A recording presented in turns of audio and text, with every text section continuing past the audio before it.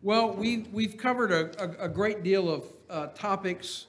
Lesson number one was, who is Satan and is he real? We talked about that. Lesson number two was, where did Satan come from? We talked about his origin. Lesson three was, Satan created evil. Is that what God did? The answer is no. Lesson four, when did Satan fall? Lesson five, the works of Satan. Lesson six, the limitations of Satan, and he does. Sometimes people give off this impression that Satan is all powerful, that he is omnipotent, omniscient, omnipresent, but he's not. Only God is. So Satan has limitations. Lesson number seven is, why is Satan so angry? Because he understands, his place, because he understands his defeat. Lesson number eight, can Satan be saved? No. God has already judged him and the fallen angels guilty. There's no redemption or salvation for them. Number 9, we talked about demons and evil spirits. Lesson 10, we talked about angels. Lesson 11, we talked about Satan's use of denominationalism. Lesson 12, we talked about Satanism reviewed, the worship of Satan, Satanism.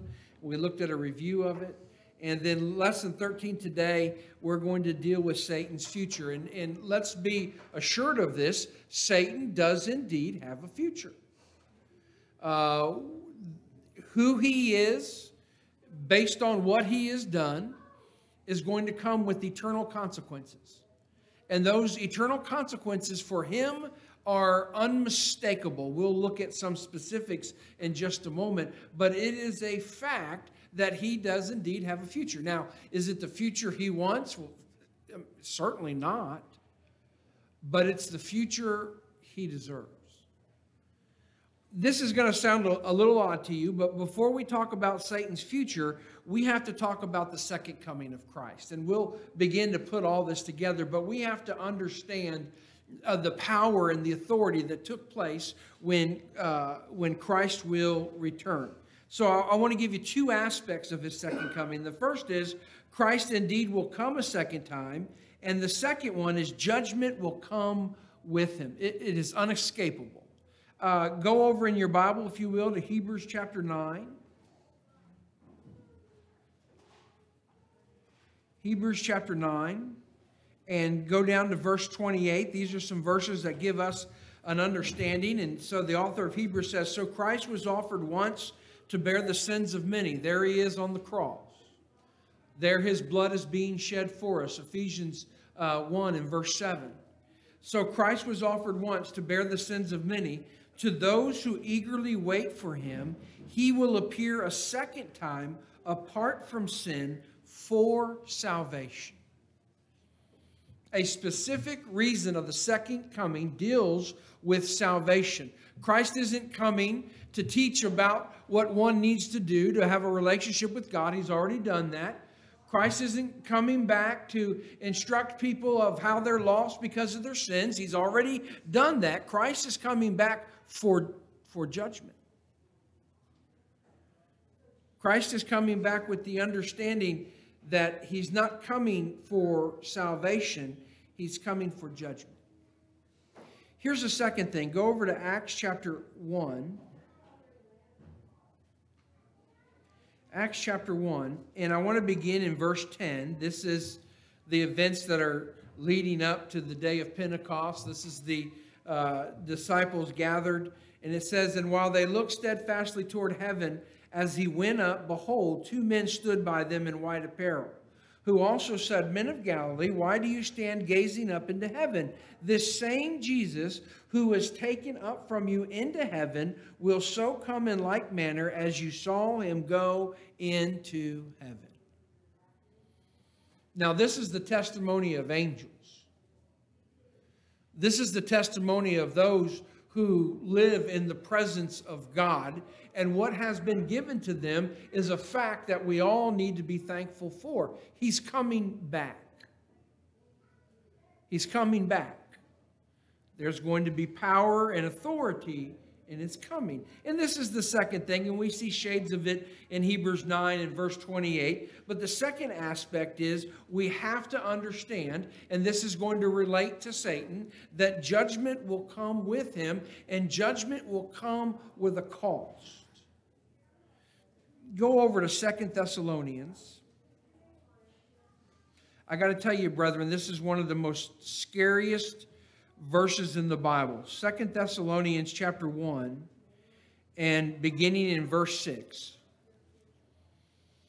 And Paul says this: "Since it is a righteous thing with God to repay with tribulation those who trouble you, and to give you who are troubled rest with us when the Lord Jesus is revealed from heaven with his mighty angels, in flaming fire, taking vengeance on those who do not know God, and on those who do not obey the gospel of our Lord Jesus Christ. These," now be very clear of who the these are: those who know not God and those who have rejected, have not obeyed the gospel of Jesus Christ. He says, "These shall be punished with everlasting destruction from the presence of the Lord and from the glory of his power, when he comes in that day," the second coming, "to be glorified in his saints and to be admired among all those who believe, because our testimony among you was believed." So there's going to be a second coming in which judgment is going to take place. Here's the thing: it's inescapable. Everyone will face the judgment of Christ. It's inescapable. Whether you were saved or whether you were lost, a judgment will be made. Okay? Let me give you another one. Go over to Revelation chapter 22. Turn to the last chapter in your Bible, Revelation 22 and verse 12.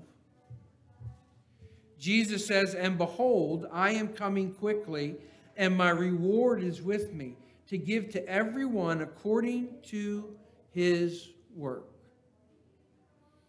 We'll be judged for the things we did, whether good or bad. But what does Jesus say? I'm coming back. I'm coming back. And let me give you one more. 2 Corinthians 5 and verse 10. 2 Corinthians 5 and verse 10. "For we must all appear before the judgment seat of Christ, that each one may receive the things done in the body according to what he has done, whether good or bad. Knowing therefore the terror of the Lord, we persuade men, but we are well known to God, and I also trust are well known in your consciousness." Conscious. He's coming back. He's going to return on that great day when the judgment seat of Christ will be upon all mankind. So the second coming is taught clearly in the New Testament. Heaven proclaims it with the angelic appearance of those at the ascension of Christ. And he's going to come for a specific reason, and that reason is judgment. We're working up to how this has a relationship to Christ. The second thing that we need to understand is that the second coming will bring an end to all things physical. For years, the Jehovah's Witnesses have taught that mankind, the saved, will live on a rejuvenated earth. And they have taught that the earth will not be destroyed, that Christ will return, and the earth will be renewed and set back to the times like it was in the Garden of Eden. The Bible says different. The thing about that is the teaching among many in the Church of Christ today. Many people have adopted that stance of the Jehovah's Witnesses. The chief among them are those who are teaching the AD 70 doctrine, preterism. They teach that you'll live on a rejuvenated earth, the exact same doctrine preached by the Jehovah's Witnesses, yet is in contrary to what the will of God says. And it has its foundation for being, for us understanding it, is what will take place at the second coming of Christ. Here's the first thing. At the second coming, the end of all things physical is coming. Go over to 2 Peter. 2 Peter chapter 3. And notice what it says there in verse 7. But the heavens and the earth, which are now preserved by the same word, are reserved for fire until the day of judgment and perdition of ungodly men. The earth today is being reserved for something. Right? The earth today is awaiting a future. We're talking about Satan's future. We'll talk about our future. Well, let's talk about the future of this planet that spins around the sun every 365 days and has a daylight time, has a time period of 24 hours a day. What's going to happen to it? Well, Peter says it's reserved for fire. Fire destroys. Fire consumes. This is the future of the earth. It'll occur at the second coming of Christ. Stay there in 2 Peter, or stay there and go down to verse 10. In talking about the day of the Lord, the second coming, it says, "But the day of the Lord will come as a thief in the night, in which the heavens will pass away with a great noise, and the elements will melt with fervent heat. Both the earth and the works that are in it will be burned up. Therefore, since all these things will be dissolved, what manner of persons ought you to be in holy conduct and godliness, looking for and hastening the coming of the day of God," the second coming, "because of which the heavens will be destroyed, being on fire, and the elements will melt with a fervent heat. Nevertheless, we, according to his promise, look for a new heavens and a new earth in which righteousness dwells." There's a consuming day coming. We're not, the elements will be destroyed. Think of the elements that consist of everything. All of the elements that we have, all of that will be consumed. It will be burned up. It will be destroyed. There'll be absolutely nothing left of the physical when Christ returns. No rejuvenated earth. No, how some people would say, a paradise on earth. None of that will take place. All of it will be destroyed. Now, here's the application that we can make to Satan. As such, since everything's going to be destroyed and the elements are going to be burned up, then the ruler of this world will lose his place. The ruler of this world, you don't rule over something that doesn't exist. You can take it a step further. You don't have any authority over something that exists. You have no control over something that doesn't exist. It ceases to be, and therefore your rule or your authority ceases to exist. This is what's going to happen at the second coming of Christ, and that's going to have a direct relationship result on Satan. Let me give you some scriptures. 2 Corinthians 4 in verse 4. Turn over there. 2 Corinthians 4 in verse 4. It says, "Whose minds the God of this age has blinded, who do not believe, lest the light of the gospel of the glory of Christ, who is the image of God, should shine on them." Remember the parable of the seed? Remember, the evil one snatches away that seed. That's what's happening. Satan is the god of this age. And as the god of this age, he seeks not to do anything that's going to make your relationship with God stronger, but it's going to do just the opposite. It's going to destroy it. And it just reminds me of what we talked about last week, how all of these people could pledge their allegiance to one who's going to be destroyed, to one who is going to lose his place of authority. And they think he's eternal, but eternal in suffering. Oh, yeah, no, he's not eternal on earth. That's right. Yes. It holds true just what Jesus said about 2,000 years ago about the wide gate and the narrow gate. Matthew 7, yeah. Same today. It has not changed. Exactly. The spirit part. Exactly. You know, those who are walking the narrow way is the difficult way. It's the hard way.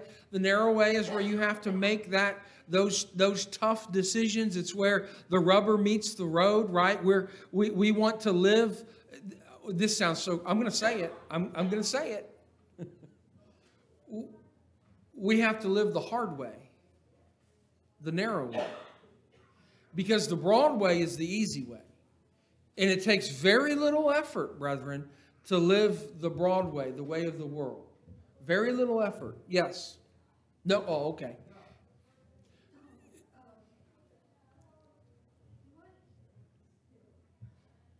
The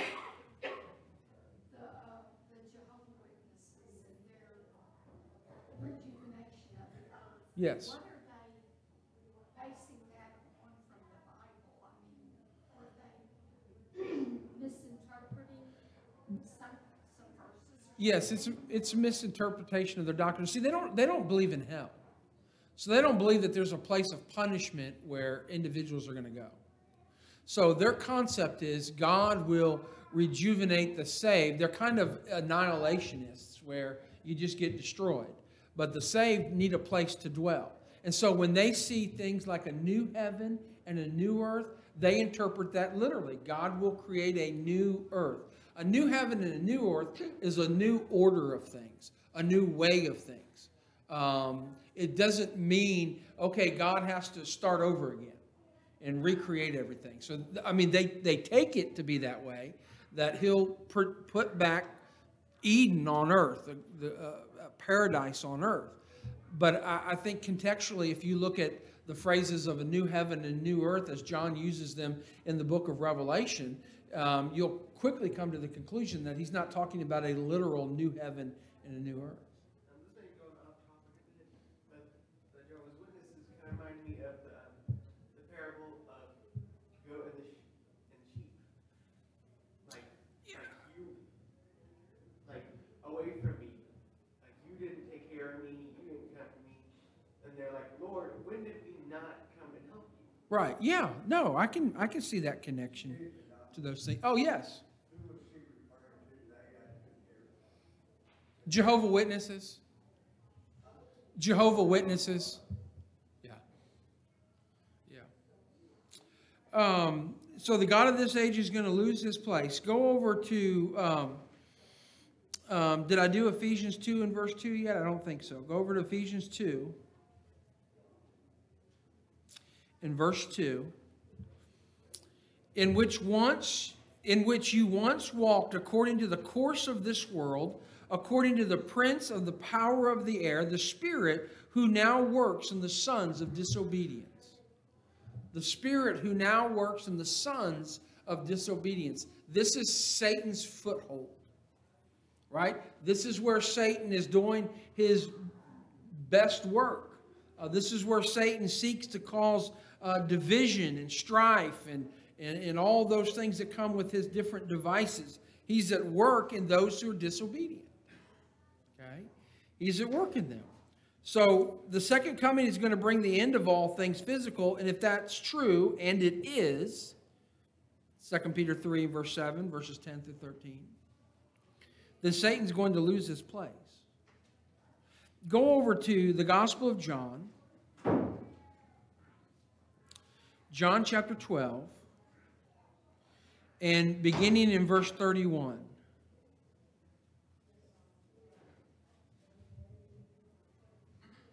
Now is the judgment of this world.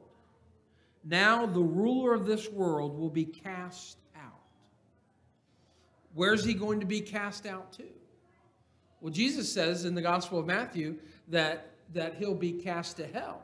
that the righteous will go to heaven, the unrighteous will go to hell. The Bible says that heaven was created for the devil and his angels. That's where he's going. We're talking about his future. He ain't going to a place where he'll get his own reign, his own rule. You know, when we began, I talked about how society, how human literature and things of that nature has impacted our concept of the devil and what the devil does. And this idea of the devil having a pitchfork and poking you and all those things. That's simply not a concept that is given to us in the pages of Scripture. You don't see it, not one single time. And so there's this thought that when Christ returns and Satan is cast out, he'll go to his own place, which is hell, where he'll rule. He'll rule in hell, you see. He'll be in charge of hell is the vision that's always given to you. It's amazing how many shows, cartoons, and movies portray it. I know. You know, even Michael the Archangel didn't give an accusation against Satan when they were disputing over the body of Moses. He said, "The Lord rebuke you." Not me. The Lord rebuke you, Satan. And so this concept of he's going to sit on this big throne in hell and rule, he's going to be in just as much pain and anguish as everybody else who's going there. That's Hollywood. That's Hollywood's concept of what the ultimate future of Satan is going to be. He won't be ruling a thing. Hollywood, not the Holy Word. You've been listening to me. It's Hollywood, not the Holy Word. Right? So you see that in these different places. Now is the judgment of this world. Now the ruler of this world will be cast out. And then I'll give you one more, and we touched on this over in Matthew chapter 24 and verse 35. We've touched on this. Heaven and earth will pass away, but my words will by no means pass away. Heaven and earth are going away. Not rejuvenated, not recreated. They're going away. Right? But what will never end? While heaven and earth will end, the Word of God will never end. The Word of God will be eternal. Okay? So if the Bible is to be trusted, and I believe it is, it should be, and we see that the end of all things physical is coming, and Satan finds his rule in this physical realm. Certainly he's a spiritual being, but he operates in this physical realm with his devices. This is the one that 1 Peter 5 and verse 8 is that roaring lion seeking whom he may devour. I mean, that's us. He's after us, okay? And so if all of this is going to end and the saved are going to go to heaven, and the lost are going to go to hell, then Satan will have his place with the lost. Remember, he's already been judged. He's already been judged. There's no salvation for Satan. There's no salvation for the fallen angels. Their judgment has been passed upon them. So he's not left to any place.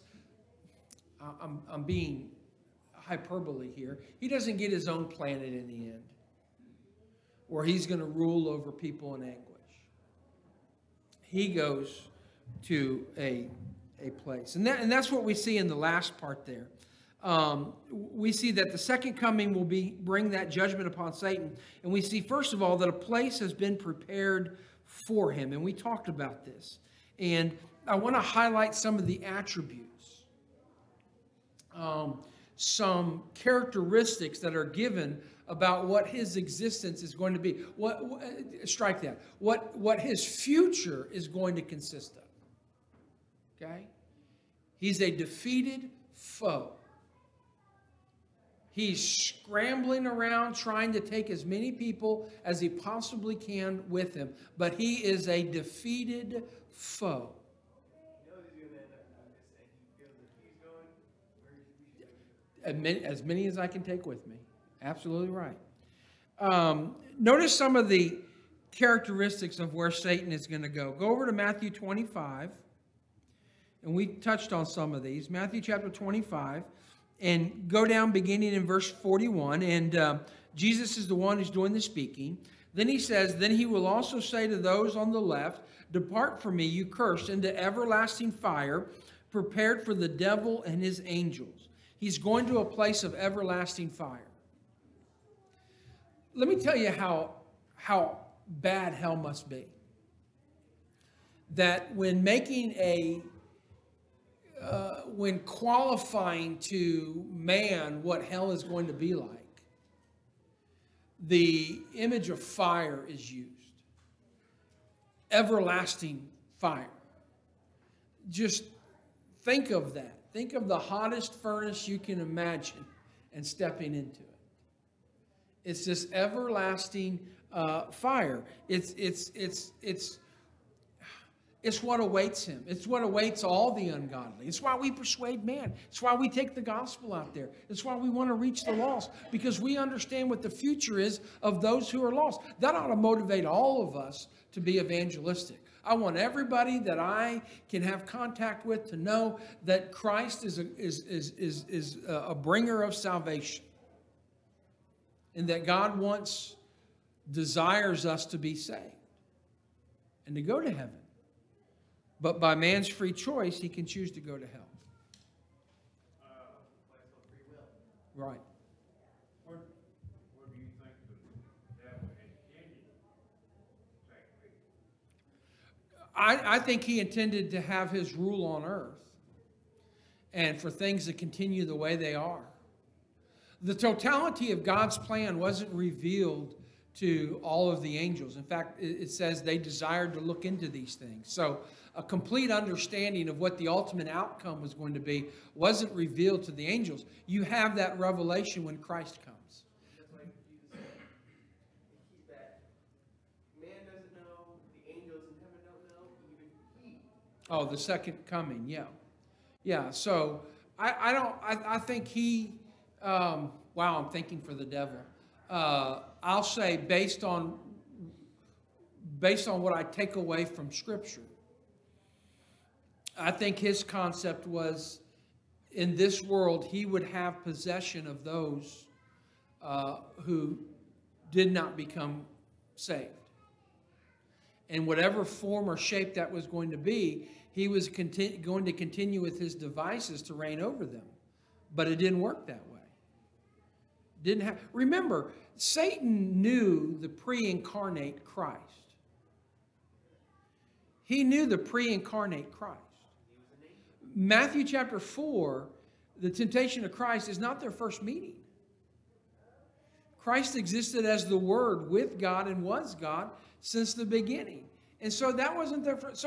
So there's a unveiling, if you will, of what the future is going to be. There's an unveiling to angelic beings who wanted to know. There's an unveiling to Satan of what. Now he knows his destiny. It's not hidden from him. It's been revealed. But let me say this. It's hard to hear. Well, I'm answering for you. That's not fair. It's hard for me to hear. That man will share, those outside of Christ will share in the same future as Satan. If everlasting fire is for us and then it's for him, how do we think we're going to escape it? Notice some other characteristics. Go over to Revelation chapter 20 and notice these words in verse 10. The devil who deceived them was cast into the lake of fire. The devil who deceived them was cast into the lake of fire and brimstone, where the beast and the false prophets are, and they will be tormented day and night forever and ever.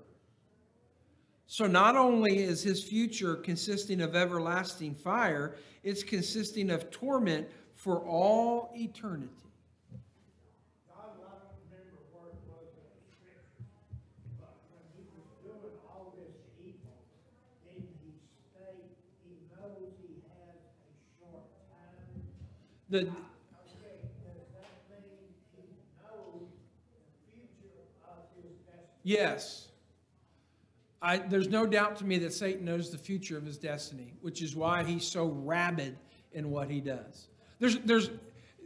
what's been revealed to us has been revealed to Satan. And the future destiny, Satan understands that it can't be changed. So I don't think Satan wonders, wow, in the end, do I win? In the end, do I overcome? That's a concept called dualism, where Satan and God have always existed separate and apart from one another, and they've always been fighting with one another. I don't think he sits around wondering what's going to happen. I think it's been revealed to him and to us what's going to happen. And to be honest, I think it terrifies him. Because the concepts that I see regarding hell certainly terrify me. So hell is going to consist of everlasting fire. It's going to consist of torment for all eternity. Go back. You're in Revelation. Turn back to the Gospel of Matthew, chapter 13. And I'll give you a couple of verses here, beginning in verse 41. At the second coming, it's talking, the Son of Man will send out his angels, and they will gather out of his kingdom all things that offend and those who practice lawlessness, and will cast them into the furnace of fire. We've already seen everlasting fire. Will cast them into the furnace of fire. There will be wailing and gnashing of teeth. Wailing and gnashing of teeth. Then the righteous will shine forth as the sun in the kingdom of their Father. He who has ears to hear, let him hear. The end for the saved is wonderful. The end of the lost is a terrible, terrible thing. You think of gnashing. Oh, you cut your finger. Oh.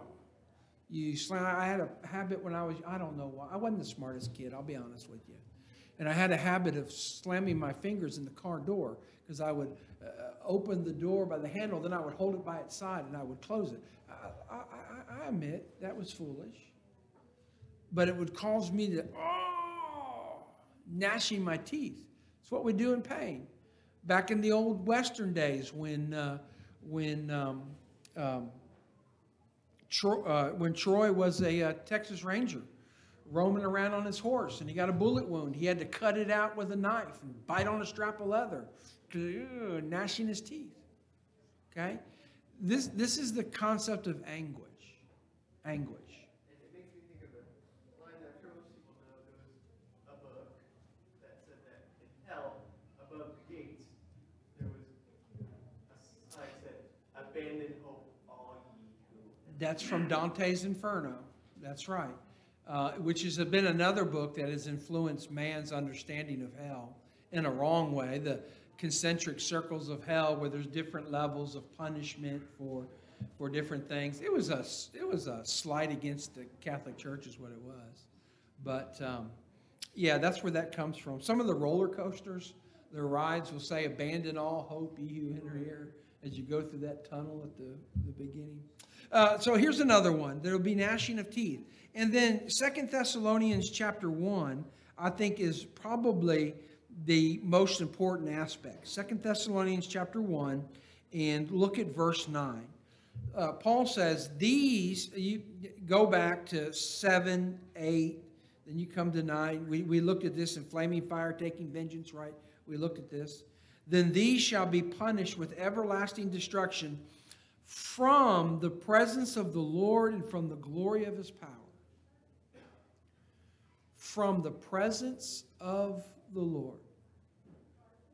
When I was putting some of this material together, I was listening to some different comments that men were making, and I listened to one guy who was teaching a Bible class at one of the schools of preaching.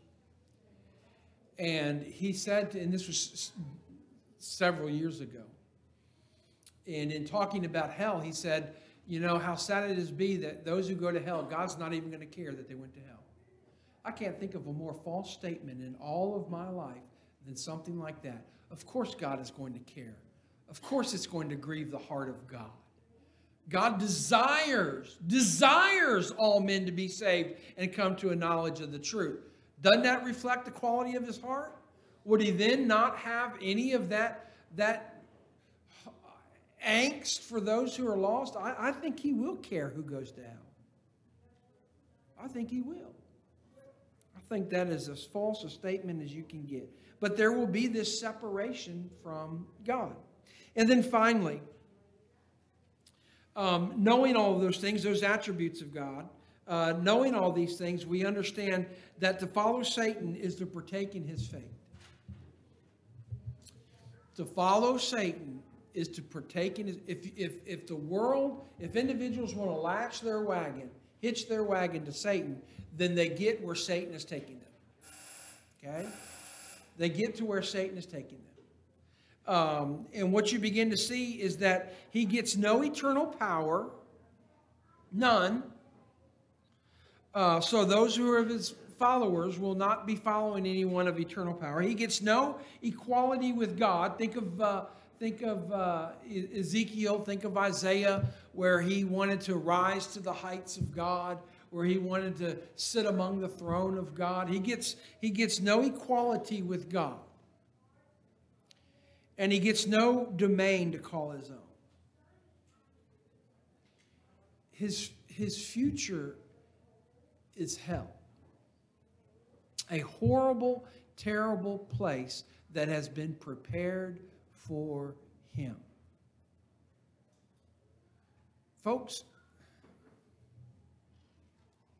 he's a loser.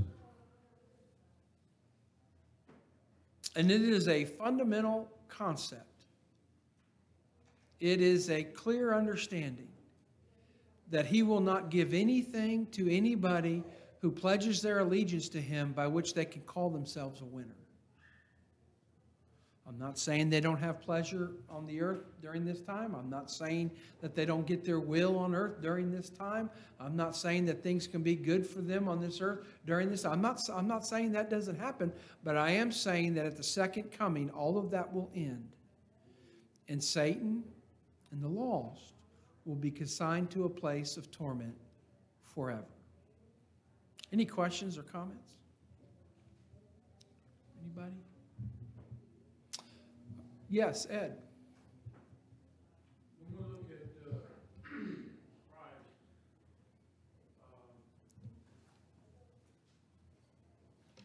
well, the temptation in the wilderness. Matthew 4. Where Satan is tempting him in what he wants. Right. And then also, the things done throughout, his time on earth, Christ's time on earth.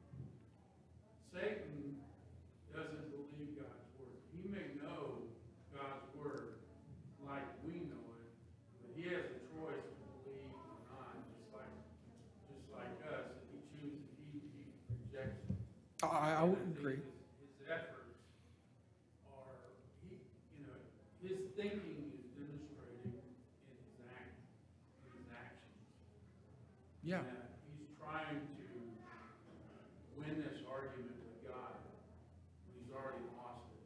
Right. As if it's even possible to win. It just shows his ignorance about God, and it's phenomenal because he was in the presence of God. That's right. How is it that he thinks that it's possible to prove God is a liar, and all these things aren't true? Right. Yeah, and I think you hit the nail on the head. He refuses to obey that's been revealed, just like we do. I'm not trying to scare you with hell, but I am trying to educate you. And it's a fundamental understanding that we know that if we reject God, that we'll go to hell. But not everybody chooses to believe that or accept it. And I think what Brother Ed is saying is true of Satan as well. Anybody else? Yes. Well, one of the basic problems too is that there's a lot of people that, number one, they just don't believe the word of God. Yeah. Brother Evans talked about the devil, but I don't know. It's Where you could put Right.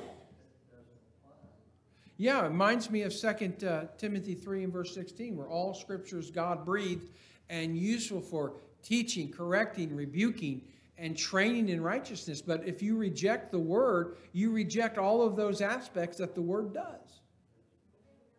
Absolutely. That's what God, you mentioned about Satan knowing God's word. Look at Psalm 91. Psalms 91.